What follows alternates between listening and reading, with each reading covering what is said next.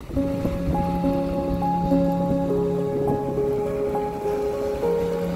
this video we explore some of the best fishing spots around Gisborne. We will start off with the Mahia Peninsula, which is about 60 kilometers to the west of Gisborne, and it's still in Hawke's Bay. Then we travel to Gisborne and check out some of the local fishing spots there.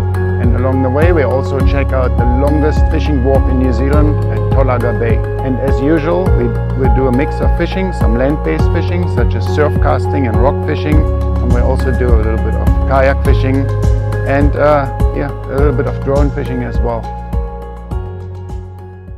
If you liked the video, don't forget to give us a big thumbs up.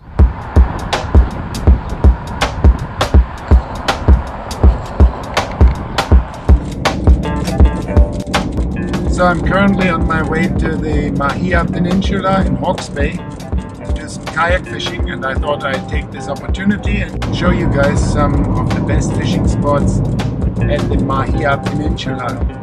It's a really good fishing destination here in Hawke's Bay, popular place. Let's have a look what it's like here.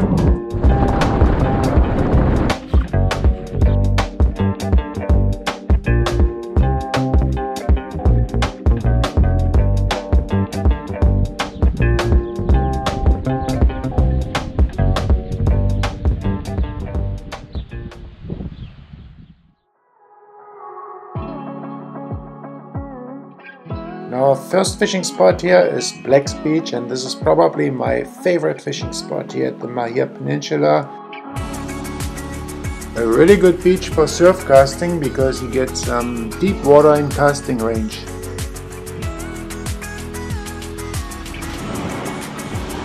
Snapper, spoon.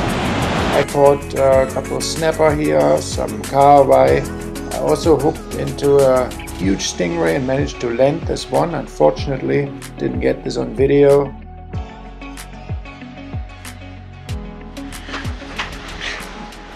Pretty cool looking surf casting beach, that one. With a nice beautiful sunset.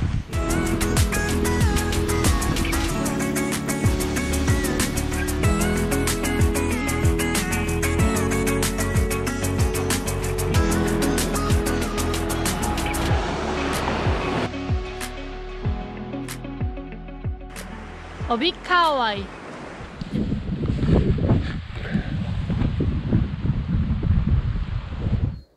Oh, nice sunrise. I'm not really an early morning person, so I don't get to see sunrises that often, but if I manage to drag myself out of bed really early, then it's always nice to see them. Essential bit of kayak fishing equipment, sunscreen. That's a really cool rock wall here and a bit of a stream mouth there for launching a kayak. And over there is the Mahia Peninsula. So here's like a launching area. Yeah, well, looks like I can drive down here and launch the kayak quite easily. It's very shallow here at the launch point though. Well, it's still pretty shallow, it's low tide now. Incoming tide, so gonna have to drag my kayak out here to that entrance.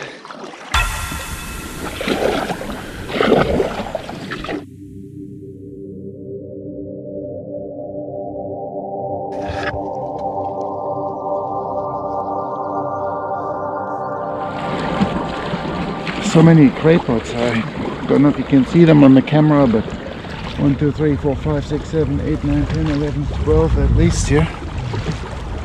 And it looks like they have just been freshly baited because I've seen the boat, cray boat leaving. I don't know if it's a commercial operation or what those pots are, but yeah, looks like a good area for crayfish here.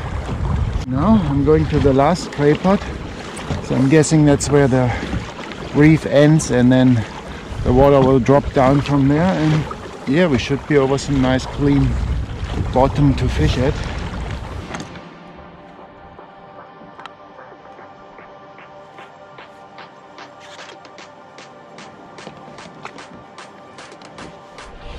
Alright, First fish of the day, just starting to throw a little micro jig. I think it's a trevally. Nope, not a trevally, it's a kahawai. Alright.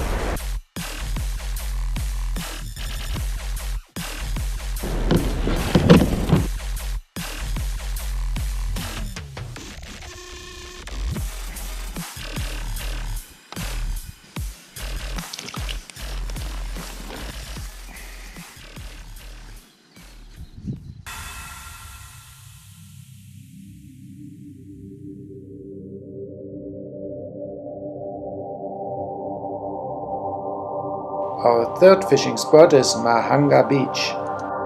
This is a great beach for surf casting and drone fishing. If you have a four-wheel drive, you can also launch a boat here on a calm day. Another quick kayak session this morning. Check out this place. Get out there before the wind picks up this morning. Straight out, do a bit of fishing. See if we can get anything. Definitely got a bunch of kahawai in this area. Another pretty decent kahawai around here. I was fishing just a few hundred meters away from the beach. Nice little feisty snapper. First time I've been fishing with this micro jig here. Sort of in pink collar with dots on it. I think that's made by Shimano. And it seems to be doing the damage as well. Even got a tiny blue cut here. Whee. Okay, I hooked into something pretty decent, huh? It is heavy. Oh, look at that. He took the Shimano micro jig. Oh, he's heavy.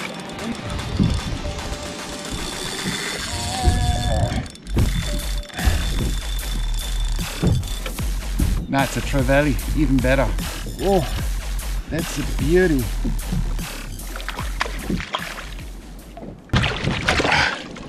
Oh God, I don't want to lose him without a landing net.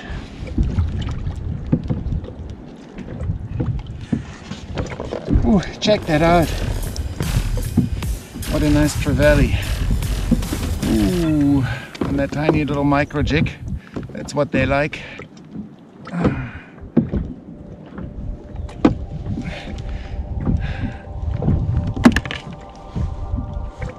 Nice.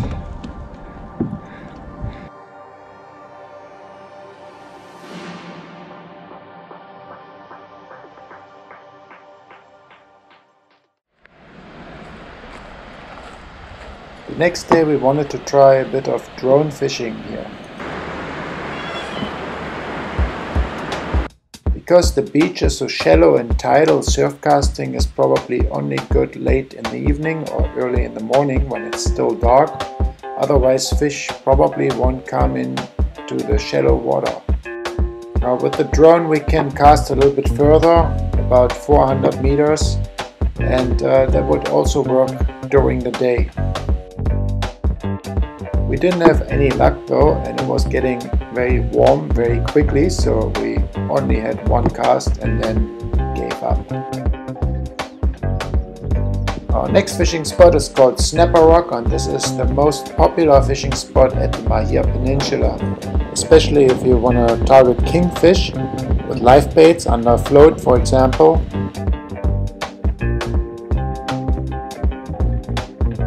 Stick baiting could also be a great option here. It's a very accessible rock fishing spot because you can essentially park right next to it. This over there is the Snapper Rocks. I fished there off the rocks the other day, but today I thought I'd try something different and drag my kayak down here and just pedal around there. I've never kayaked here before, so I hope that isn't a bad idea. There's a boat ramp over there. It'd be much easier to launch the kayak, but I thought why not drive down here so I'd be closer to the fishing spot. I don't have to pedal so far, but it's high tide and there's so many rocks here, so I'm hoping that when the tide goes out later I'll be able to get back, but should be alright. So I've been drifting around here for a little while trying to find some fish, and first snapper is on. Small one again, just lots of small ones around these days. He took the micro jig, so well, we're all packed up. Fishing wasn't that great here, only a couple small snapper. Beautiful spot though. Seen some guys going out for a dive here. Definitely a good spot for diving as well, but at the moment the water isn't clear either, so yeah. But that's snapper rocks for you. Let's have a look at the boat ramp where you can launch your kayaks and boats more easily.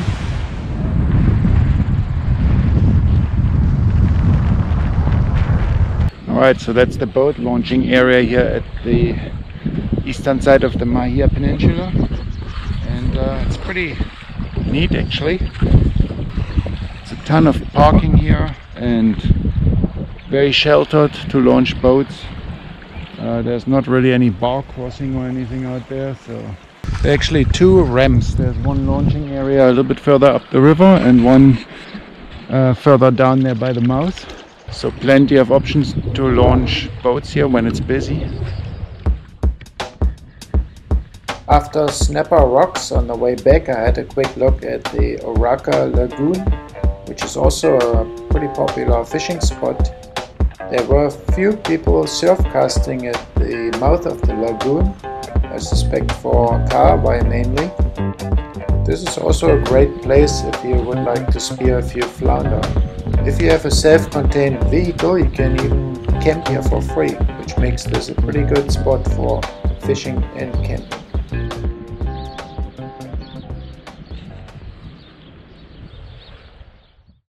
Alright, so that was Mahia, and now we're off to Gisborne. Our first fishing spot is the Waikokopu river mouth at the end of Midway Beach. This is probably the most popular land-based fishing spot in Gisborne. We have seen the most fishers there, and we have also seen some catching a few kahawai. With good access, if you got a four-wheel drive, you can fish right from your car. We didn't have much luck catching kahawai, but instead we caught a lot of yellow-eyed mullet. Well, that's a pretty good place to catch some bait.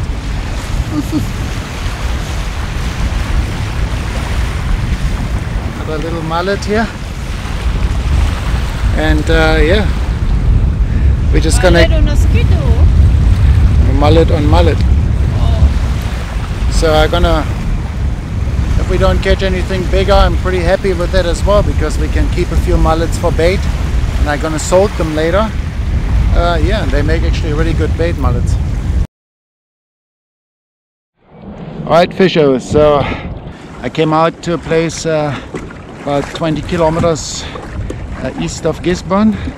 There's a boat ramp here, Tatapuri I think it's called, and I've been staring at the water for quite a little while because it's pretty swelly here. There's some huge swells coming in, and I wasn't sure if I should go out or not on a kayak, you know. First time I've been here, and I'm on my own, and you know, can be a little bit dangerous with those swells. I don't really want to roll over here, but some big ass rollers coming in here. Wow man, woo, check this out. So getting back with those to the boat ramp might not be so easy, so I'm just gonna cruise around here a little bit and try my luck, and hopefully nothing will happen and I can get back fairly safe. Wish me luck.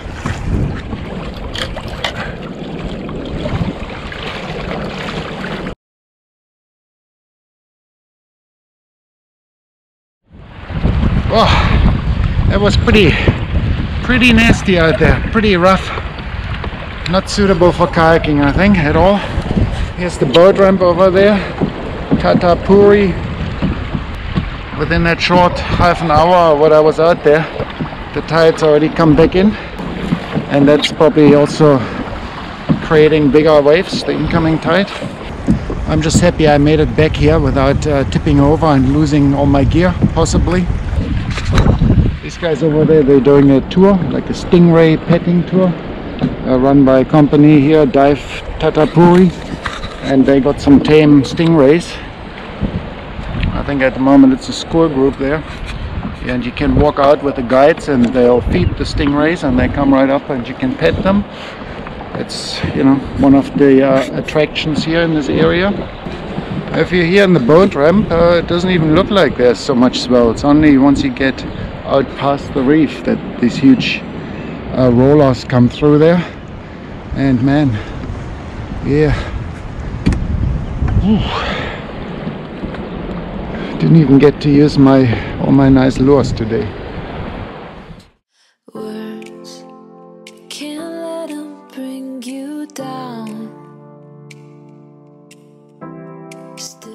Now this fishing spot here is the Tolaga Bay wharf, and this is the longest fishing wharf in New Zealand. It's a really cool wharf and I've been wanting to fish here for a long time. I've driven past it quite a few times, but I never managed to actually fish here, so I just wanted to check that out because this is a wharf fisherman's dream, this wharf. Water is round about 5 to 8 meters deep there, depending on the tide. Find what you've been searching for.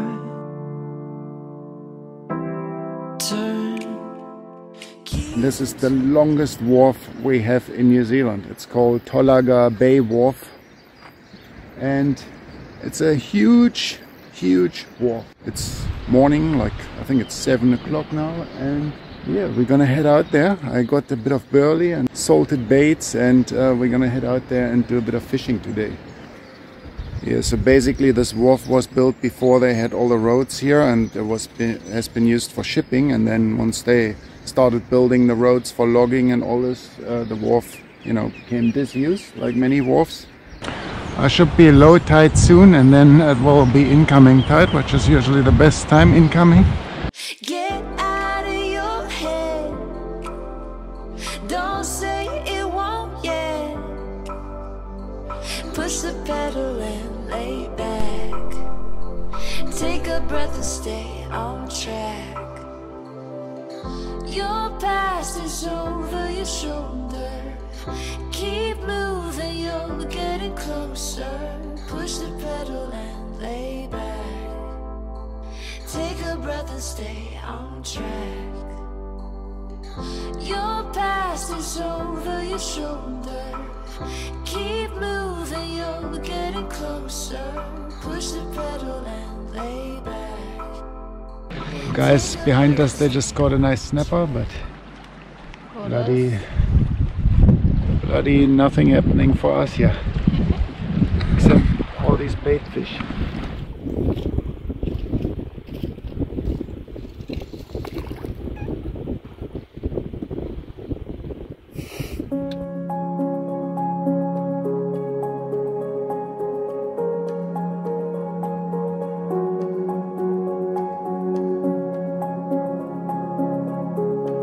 You caught an eel! Interesting!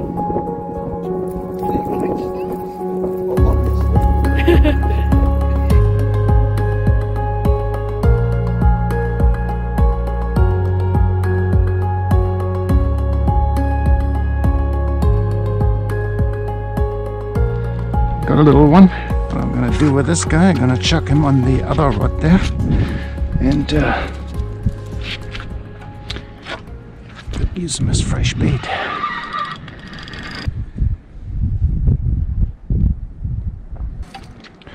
There we go, nice fresh one. Hopefully he stays on the hook.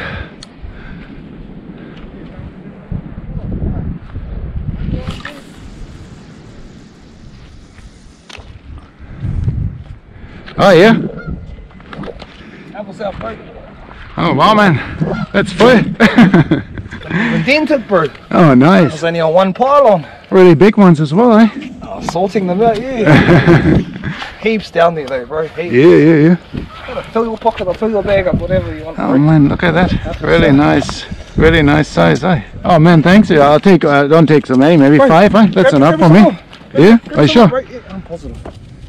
Alright, well I'll grab another handful then. That's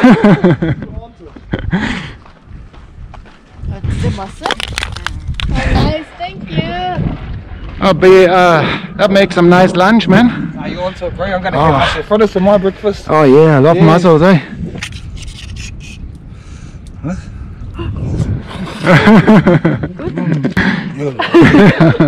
Back when you're looking. Yeah, thank you.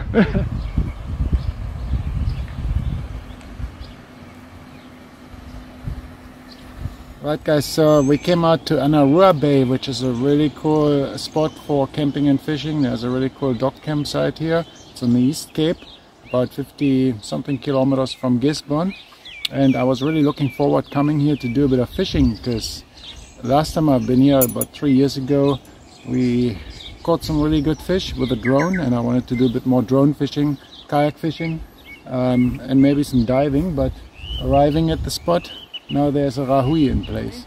So now in New Zealand, a rahui is often imposed in different areas by the locals, and they put a rahui in places to protect certain areas like this one from overfishing. And this is probably a very popular spot in summer, and there are lots of crayfish here and so on. So they put this rahui out here so you can't collect shellfish and crayfish, and you're not allowed to use kontikis or drones, but you can still fish with rod and reel, so basically surf casting really. I thought I can take my kayak, but someone told me you can't even fish from boats here. You have to go way out with a boat to be able to fish. Doesn't say that here, but you know, that's the rule. I kind of support rahuis to be honest, because it protects the environment, and we should have more marine reserves. And if the officials don't put out more marine reserves, then it's all good for the locals, you know, to protect the environment. But yeah, so you know, that's how it goes. I wish I had known that there's a rahui, then I wouldn't have driven all the way out here to do some fishing. We're still gonna do a bit of surf casting.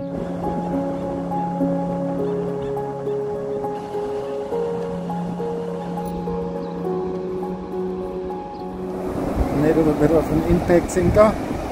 I always see Basic Fishing, the other YouTube channel that I like to watch in New Zealand. He's using impact sinkers, and I couldn't find an impact sinker, so I just made one myself. I'm just going to make another video soon on how I made it. It's pretty easy. So, alright.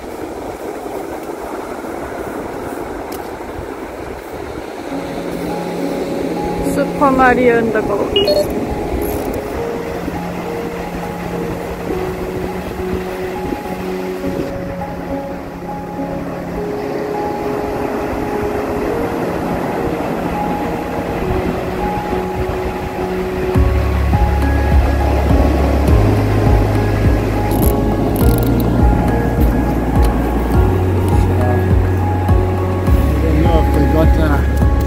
Got into deep enough water. The cast went pretty good out there, but it's very, very shallow. Let's see. Oh, good bite. Already?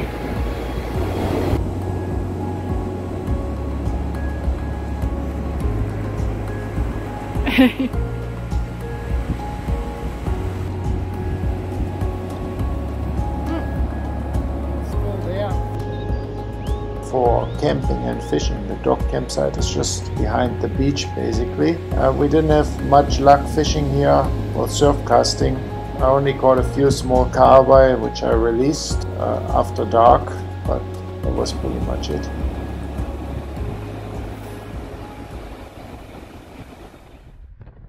Words can't let them bring you down. Still, silence will drown the sound. Now our last fishing spot in this video is Tokumaru Bay. It's just a few kilometers past Anarua Bay. There's also a nice long fishing wharf that we wanted to check out.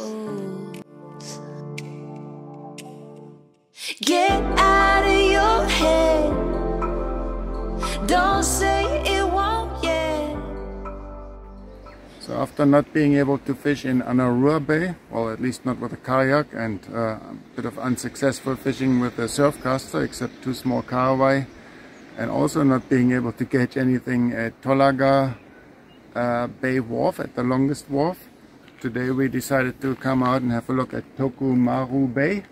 There's another wharf here, but unfortunately that's closed as well. I suppose it's too broken, so there's a temporary closure there, and there is also a rahui, so no diving for, you know, crayfish or anything around here at the moment either. Not much we can do. The water looks really milky as well. We got the drone in the car, so we might just do a bit of drone fishing here. Guys, so that's the end of our video. We really enjoyed exploring this area. I hope you enjoyed the video and got something out of it. Give us a thumbs up if you liked the video, of course, and visit us at fishingreminder.com for the best fishing times. As always, we'll see you in the next video.